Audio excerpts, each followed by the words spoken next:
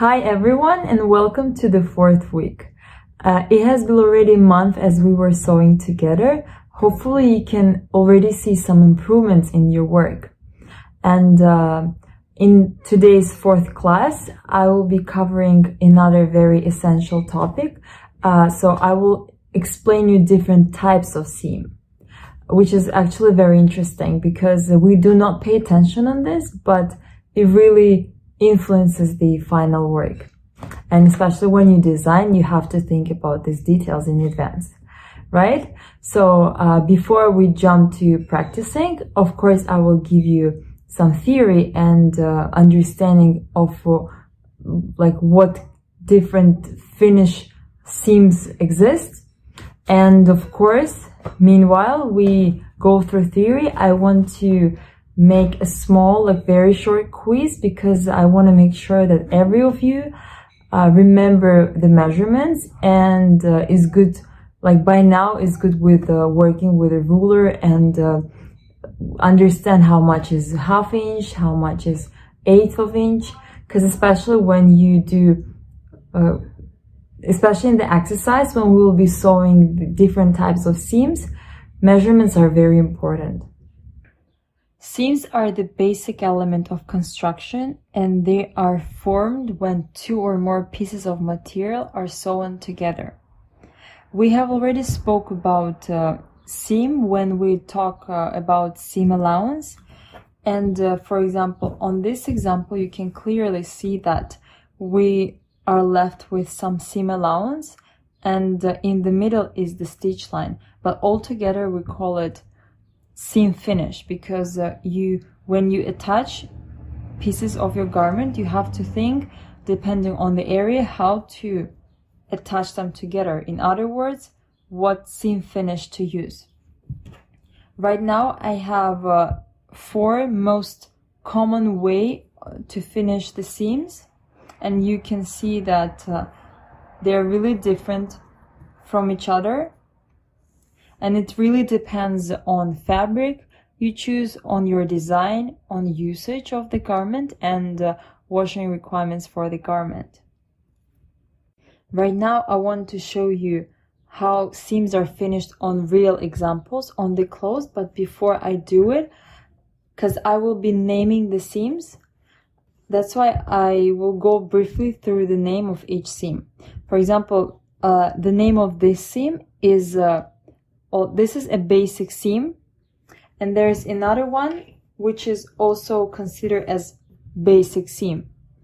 But the only difference between these two is this one is serge finish and this is clean finish. If I bring it close, you can see that the edge is serged, which helps which helps fabric from raveling. And in this case, we do not have a serger. That's why we use the method clean finish, and then you attach 2 pieces together. Another example is this one. It's called French seam, and there is no serging, nothing. But the trick is that the edge is hidden inside, so you don't see anything. It's very clean. And usually French seam method is used for more expensive clothes and for transparent garments. This one is a flat felt seam, and I'm pretty sure everyone have already seen this seam finish. It's commonly used for jeans.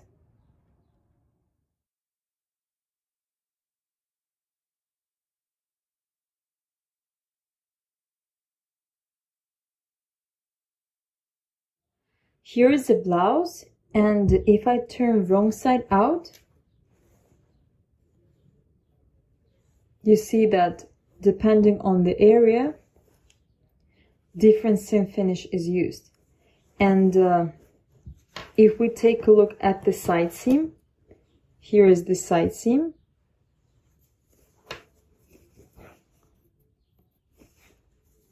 This is the seam finish used for this blouse. And this is French seam, as you remember I explained earlier. And here's the sample. Remember I said usually used for like high-end garments, and surprisingly for this blouse they used this method here on the side seam. Here I have another example. These are jeans, and if I take a look at the inner seam, so let me open like this. This is the inner seam, and as I earlier showed you the example, it's called flat felt seam, and it's really very common for jeans because, like, thanks to this seam, you know, these areas are usually very easy to rip, and this seam prevents the stitch to open when you wear it very often. And the last example, I have one more pair of pants. And for example, here when I turn, again, this is the side seam of my pants. And if I turn wrong side out, you can see basic seam with serge finish. You can see that each side is serged and then they are attached together. Before we start practice and do different types of seam finish, as I promised, I want to organize a small quiz and let you to remember how much is the measurements, because measurements are very important when you especially work with seam allowance and seam finishes. So basically, during sewing exercise, we will use 4 measurements, which is 1/2 inch, 3/8, 1/8, and 1/16. I want you to spend some time and figure out how much it is. If you forgot, don't worry, right now I will explain you again. So 1/2 inch is, if you have the same ruler or you have similar one, I believe every ruler has number 1, right? So from here till here is 1 inch. And in the middle, you can see another line showing that it's the middle of 1 inch. It means that distance from here till here is 1/2 inch. Okay, let's go to the next one, 3/8. We know that 0 starts here, and 3/8 is, because on my ruler you can see that this 1 inch is actually divided into many squares. And the 1 square, if I count every square, I know that there are 8 of them, which means I need only 3 out of 8. So if I count 1 square, 2, 3, here will be 3. It means that from here to here is 3/8. Now, 1/8. As you remember, I said that 1 square is 1/8. So from here to here is 1/8. And 1/16 is the smallest measurements on the ruler. If you don't have any mark on 1/16, basically what you do, you divide 1/8 into half, and that will be 1/16. But on my ruler, I know that every line, this horizontal line is 1/16. And if I count them down, I know there are 16 of them, which means from here to here, this distance is 1/16. For today's exercises, we will be practicing to do basic seams. That's why it was important to remind you these measurements again. These are 2 types of seam finish we will be practicing today. And for example, for this one, we need to know how much is 1/2 inch. For this one, we need to know how much is 1/2 inch, how much is 3/8, how much is 1/8, and 1/16. For the sewing practice, try to find a solid color plain fabric, because I will be making marks on the fabric, and you will need to make marks too in order to make sure that measurements are precise. I want you to cut 4 rectangular pieces. The height is 10 inches and the width is 4 inches. So basically, this is the fabric I will be working with, and I will measure 10 inches up, and the width will be 4 inches.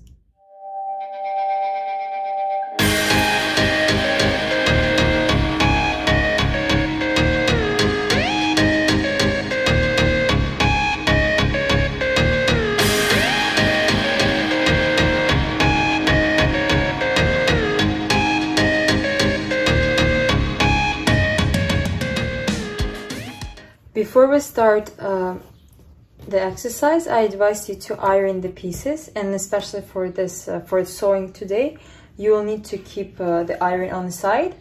So I have here my iron, and through the process of sewing, you will see me ironing very often. First sample we'll be working on is a basic seam serging finish. If you do not have serger at home, then skip the step and just do the next step. But I know also some domestic sewing machines have the stitch line reminding serging line. So if you have something on your machine that does similar way, then try doing it. But if you don't have this type of stitch line on your sewing machine either, then just skip the step and do the next step after this. To do this sample, first step is we will take our 2 pieces and serge one side of each piece. Next step will be to put right side on the right side like this, pin it, and then once we put right side on right side, we will make a stitch line on the wrong side. And the seam allowance is 1/2 inch. And once we join the 2 pieces, we will press the seam allowance open. Let's get started.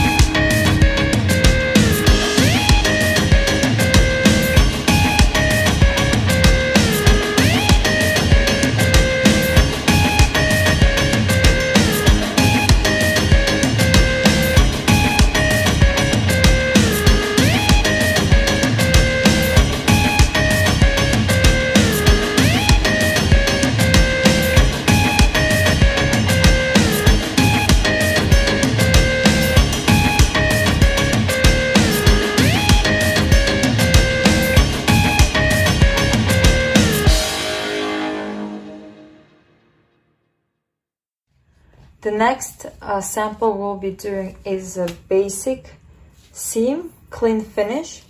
It's for those cases when you do not have a serging machine, and in order to prevent the edge from raveling, you make an additional stitch line and hide the edge inside.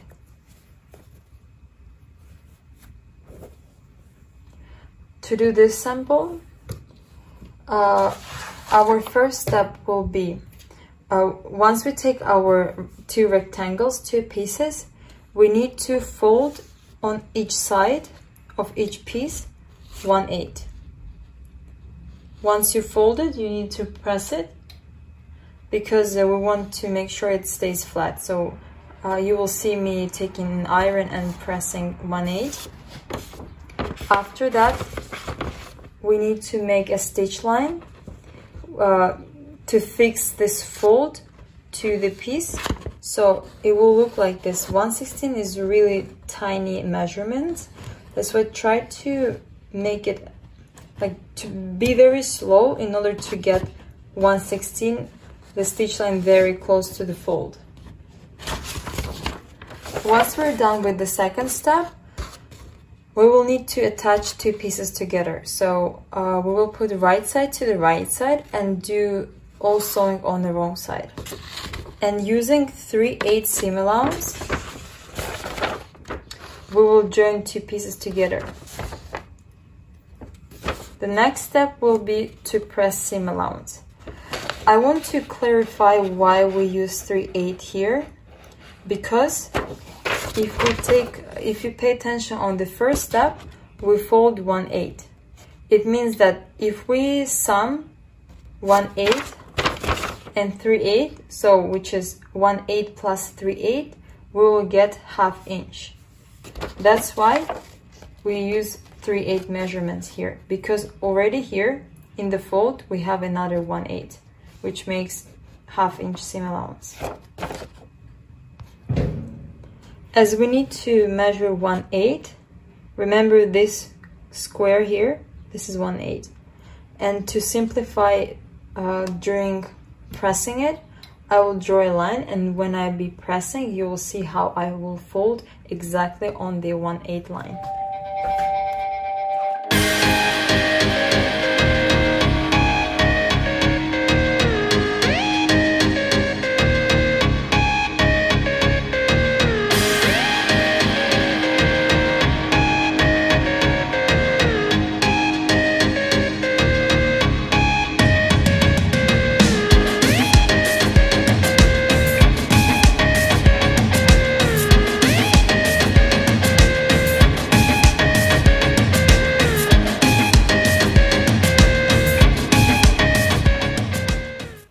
We folded a 1/8, and now we need to make a stitch line 1/16 from the fold line.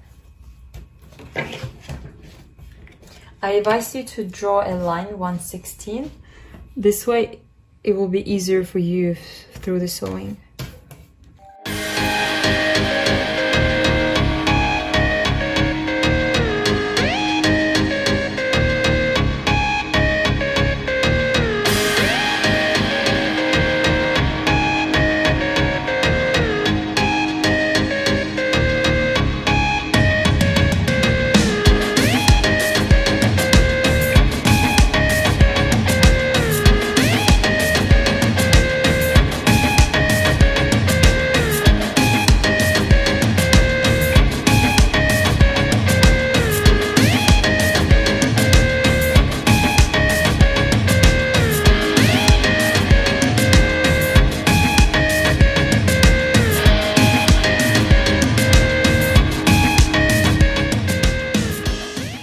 The side where you see the edge, this is wrong side.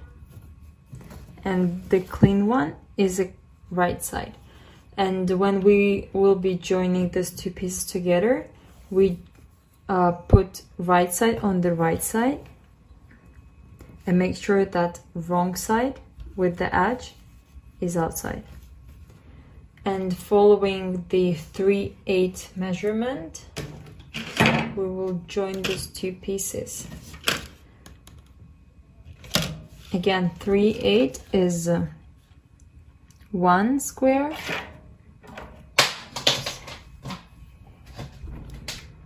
is 1 square, 2 squares, 3 squares.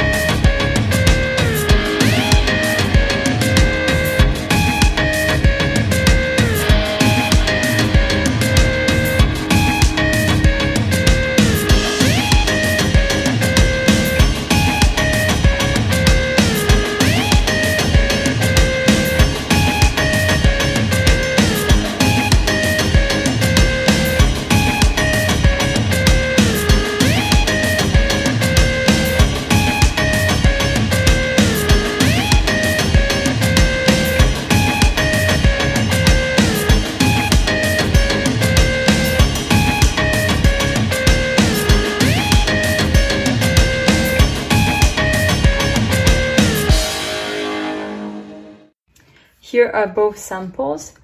Both of them are basic seams. The only difference is one is serge finish, another one is clean finish. So when you look inside, you can see the difference, but outside, they are the same. I also want to remind you, I hope you didn't forget to do back tack. I did back tack at the beginning and at the end, the same here. Beginning and end. Also, I have back tacks here.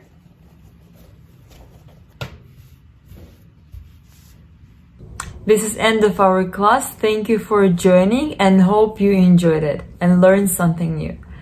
Again, if you have any questions about sewing or about the class or about theory, I will see you on Wednesday at 1 p.m. on Facebook. And also I want to remind that whatever exercises or like any practice that you do in sewing, I'm always looking forward to see your works. That's why feel free to share with me, like post the pictures, show me what you do, and I'm happy to see the progress that you make together with me. All right, so thank you for joining again, and I'll see you in a week. Bye bye.